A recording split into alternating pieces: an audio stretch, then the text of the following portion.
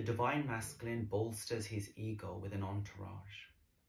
The divine masculine has a huge ego that's based in the matrix in the 3D and feels as though he needs a huge harem or collective worshipping and following and giving him all the validation he feels that he needs because he feels empty. Whereas the divine feminine, she rides solo. She doesn't need any acceptance or validation.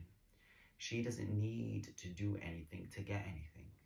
She is fulfilled from within, spiritually from God. However, the tables turn. The divine feminine has a lot of knowledge. The divine feminine has a lot of wisdom.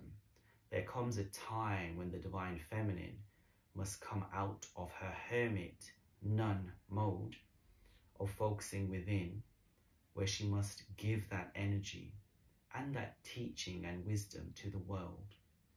When the polarities switch and flip, the divine masculine becomes a hermit, a monk.